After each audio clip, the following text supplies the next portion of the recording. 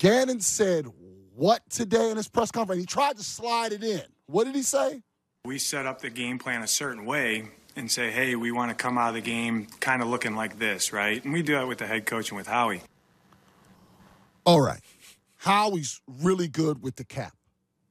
Howie looks like he's figured out some draft things, although the way they use Jordan Davis, if he's only a 22-snap guy a game, then it was a waste of a first-round pick. You can find a player to play way more football. So either Gannon misused him, and if Howie was in on the game plan, why is Howie in on the game plan? Why is Howie in on the game plan? I don't know. See, I'm a little shocked that this is just flown under the radar. That tells me one or two things.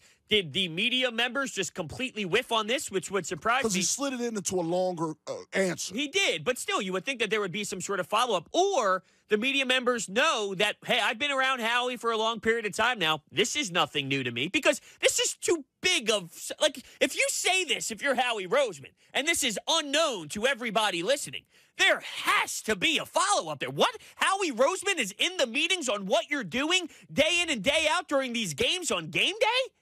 How does that happen? What the hell's going on? What's going on, Ricky? Like, Dombrowski's not in there telling Harper how to swing, is he? Yeah, but I will tell you this much. In some baseball worlds right now, that guy is in there, which I think is a bad thing. I mean, it goes back to that Joe Madden article that Jason Stark had. I mean, yes, certain guys jump in on things now, and it doesn't – am I completely surprised? No, because analytic world – Who knows what he's? What could he possibly be bringing to the table unless he just doesn't trust Gannon?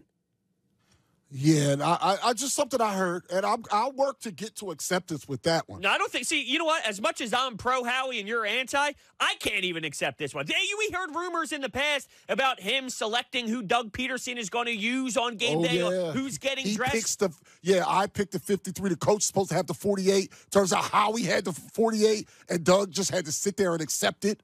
That's rude. Is this league-wide, though? Or all GMs in the game plan room with their defensive coordinator putting together strategy? I would say no. You're probably right. I mean, maybe listening in, but putting together the strategy, no. Well, I don't know if Howie's necessarily pushing the buttons on all the strategy, but just the fact that he's in there upsets me.